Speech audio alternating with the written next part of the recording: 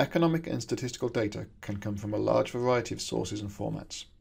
Luckily, EViews has always provided a best-in-class foreign data import engine that allows you to quickly and easily bring that data into an EViews work file.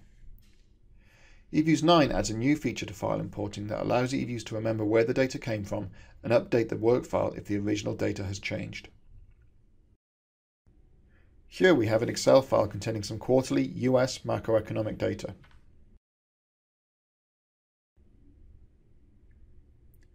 We can open this file in EViews simply by dragging the file onto the EViews desktop. EViews automatically detects the structure of the file, so we can simply click the Finish button to bring the data in. EViews will ask us if we wish to link this data to the original source, which will allow us to update it at a later date. Once the data has been brought into EViews, we can see it has a little pink icon, indicating that it is a link.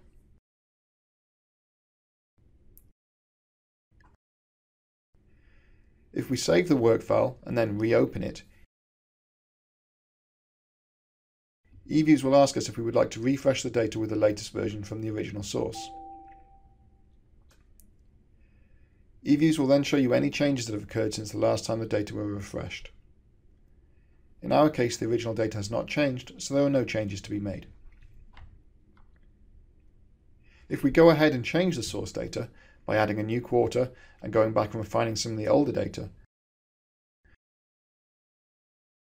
we can view those changes next time we open the file in EViews. In this case, EViews tells us that the end date was increased by one observation for the Fed Funds, GDP and M2 series, and that the UN rate series had a single observation revised. File linking does not just have to be from Excel files. For example, we can do the same linking with a CSV file. Here we have a CSV containing daily stock information. Again, I can drag the file onto EViews, this time dropping it onto our work file to tell EViews to import it directly into the existing data. We are again asked if we would like to link the series to the original external data. Note that since the source file is daily data and our work file is quarterly, EViews performs frequency conversion on the fly. If a change is made to the source file,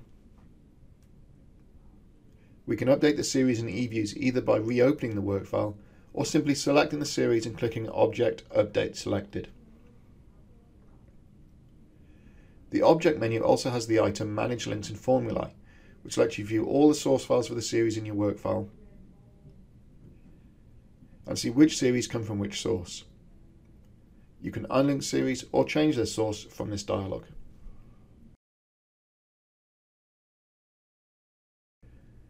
Links can even come directly from the web. Here we have a standard web page showing us some data. We can open that data in EViews just by giving EViews the URL of the particular page.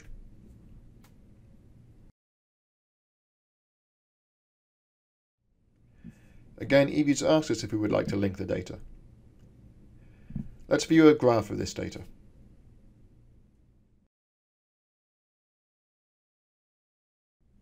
If the website data changes,